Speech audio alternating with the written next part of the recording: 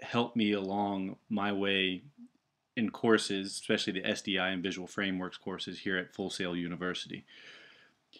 If I could provide any advice to myself 4 to 8 months ago, things that I knew that I know now that I wish I knew then, the biggest advice I would give to myself is to, number one, set aside time. Review your assignments at the beginning of the month, review all the due dates and at the beginning of the class, and really plan accordingly. If you're anything like me, I work full time. I have a family, so I have many other responsibilities. If I don't plan the whole month out, it will come back to bite me, and it has in earlier courses. I really you got to plan your whole month out ahead of time based on when the due dates are. Create a schedule that works for you, and stick to it. The next tip is not as important. Well, it's important to me. Some people may not find it as important, but invest in a good monitor, an external keyboard and mouse. The monitor will be a lot easier on your eyes, and the best, reaching over and typing on the laptop usually isn't the best thing for your posture. So it helps to have a nice keyboard and a nice mouse. It also helps because using the trackpad can be a little tricky sometimes. The mouse, I find, is a little bit more exact, and maybe it's just because I'm used to. But make sure you have a good, comfortable work area.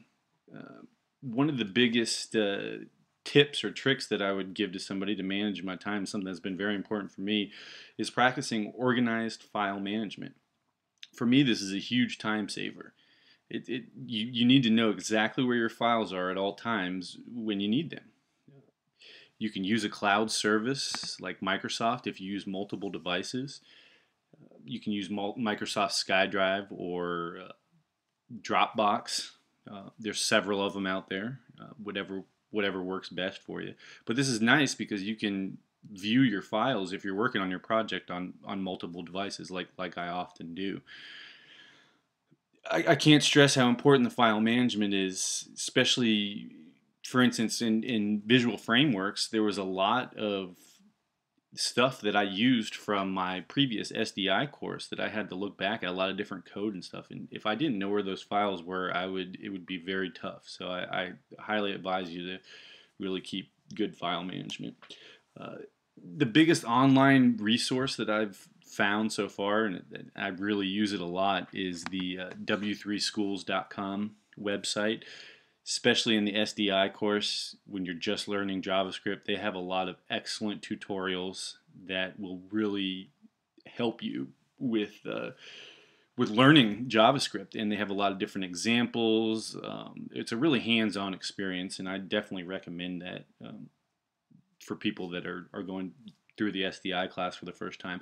Also, Lindia.com. We get a membership with Full Sail University, so definitely use it. They have great tutorials on there. Well, best of luck to everybody in their upcoming classes, and I look forward to another great year at Full Sail University. Thank you.